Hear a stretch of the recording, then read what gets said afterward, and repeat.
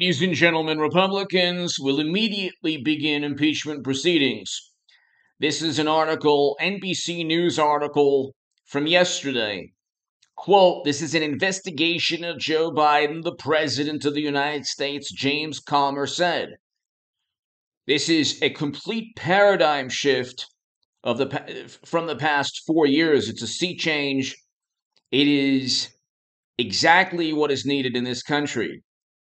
When you have people in power actually committing crimes and getting away with those felonies, while at the same time accusing Trump of everything under the sun. I wouldn't vote for Trump if he had private servers with top secret intel that he siphoned from secure locations. I wouldn't vote for Trump if Eric Trump or Donald Trump Jr. had a laptop from you-know-where that had incriminating emails like, how can you use your influence on our company's behalf? Or thanks for introducing us to the president.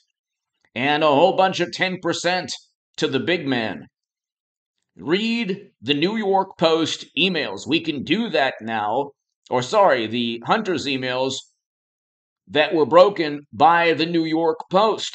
Read those articles in the Federalist, in the Daily Mail, in the New York Post, and every single day on this channel, ladies and gentlemen, we will talk about the entire system having to deal with Trump and Trump Republicans. Thank God.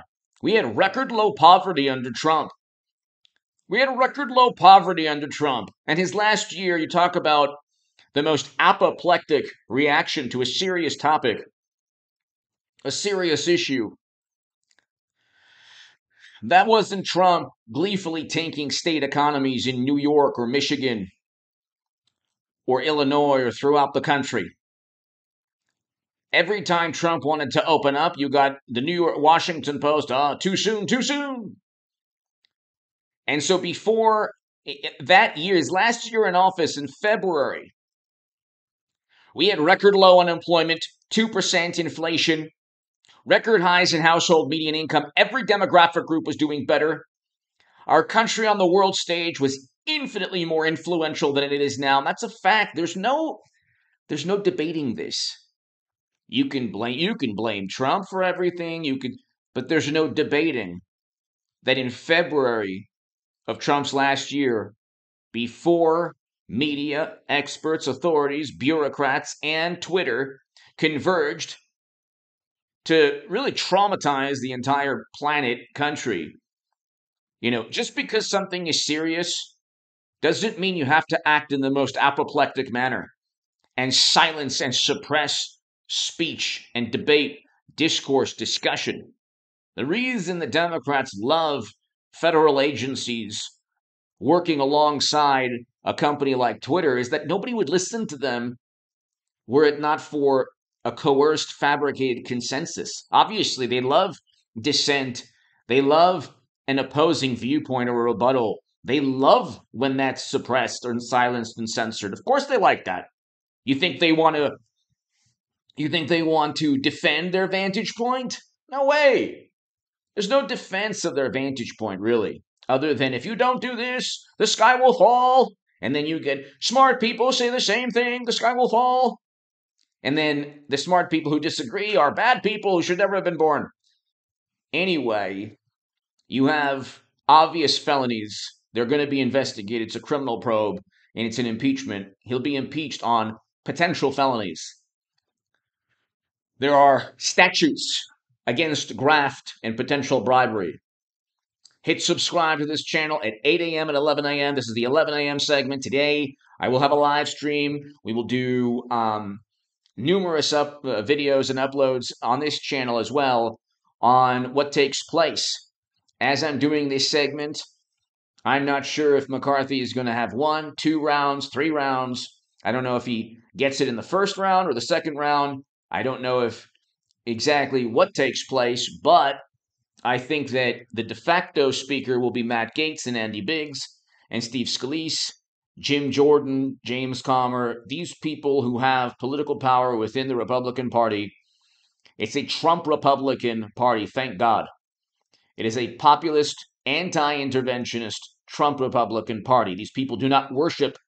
You might not like their personalities, morally superior, highly educated liberal Democrat, but they don't worship these sacred cows. They don't worship sacred cows. You could list a number of the sacred cows, but they don't worship media. They're not beholden to politics as usual. And if you look at Trump's track record in terms of the economy, we have household median incomes at record highs, inflation at 2%, and he got us out of America's longest running military conflict. It's a moral imperative to vote for a Trump Republican if you don't want endless counterinsurgency conflicts and quagmires on the world stage. It's a moral imperative if you want a better economy. Okay? Democrats have tried to merge morality and ethics and goodness and decency into their political ideology, which is hilarious because these are the people who frame and create McCarthy-era politics and worship intelligence agencies and all these other sacred cows. And if you disagree with them, they'll disown friends and family. I mean, that is a cult. That is what a cult is about. Okay, people part of some kind of unhealthy, dysfunctional, nefarious organization don't want to associate with you if you don't believe the same thing they do. They have no ability or patience to debate their viewpoint because they get a visceral reaction, an apoplectic reaction. So hit subscribe to this channel. Be here at 8 a.m. and 11 a.m. every day forever on this channel. And 9 a.m. and 12 p.m. I had a 9 a.m. today on H.A. Goodman's other channel and a 12 p.m. in 1 hour on H.A. Goodman's other channel. Be here today. We will be front and center. I'm glad that I had a segment the other day on Matt Gaetz that did very, very well. He'll be the de facto speaker, according to Newsweek. So, again, he's not going to be, ladies and gentlemen, you're not going to have the same business as usual.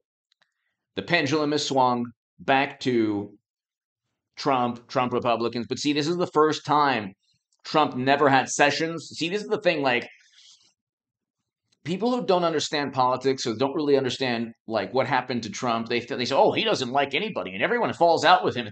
Media will do their best to destroy anyone around Trump. And also, he did pick people that did not act the way, let's say, Merrick Garland or Eric Holder acted. Okay, Sessions was Trump's attorney general, completely betrayed him, started a special counsel against Trump. Do you think that Merrick Garland will begin a special counsel investigating Hunter? No. James Comer, Jim Jordan of the House Judiciary, Comer of the House Oversight, they're going to do that. The impeachment proceedings are criminal investigations. Unlike an ellipsis with Trump. Oh my God, he told somebody to investigate Biden. Oh, he didn't even say, do this. It wasn't like Biden saying, you're not going to get $1 billion in loan guarantees unless you do this. When they get caught with their hands in the cookie jar, they'll give you a rebuttal and they'll call it debunking.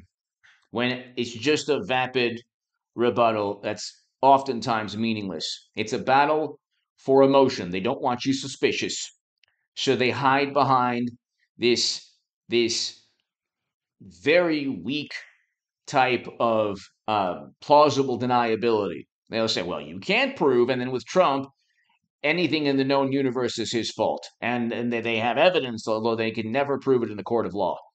That's why he wasn't indicted for January, in Georgia, in New York, his tax returns, for being an operative of the Kremlin. Everything, they're wrong. They're literally wrong on everything. And we can go and we can talk about what they're wrong about. They're wrong about everything. But almost everything. You can't say Democrats are wrong about everything. Almost everything. That being said, God bless you if you're watching this channel. I'm going to try to at least give some kind of positive statement. I think that I need to. If you're a Democrat, left-leaning person, God bless you. Have a beautiful 2023. May all your dreams come true. It doesn't matter if you're left, right, center. It doesn't matter if you're American or if you're around the world, Australia, anywhere in the world, India, anywhere in the world. You're watching this channel. Whatever your political viewpoint is God bless you. Have a beautiful, beautiful 2023. I hope it's the best year for everyone, regardless of political viewpoint. But make no mistake, ladies and gentlemen, this year is going to be constantly on the media is going to be constantly on the defensive. The Washington Post, the New York Times, every article will be phony impeachment, fake impeachment. Oh my God, is this really serious? I mean, come on. I mean, look, you can't prove anything, but what Kushner did was worse.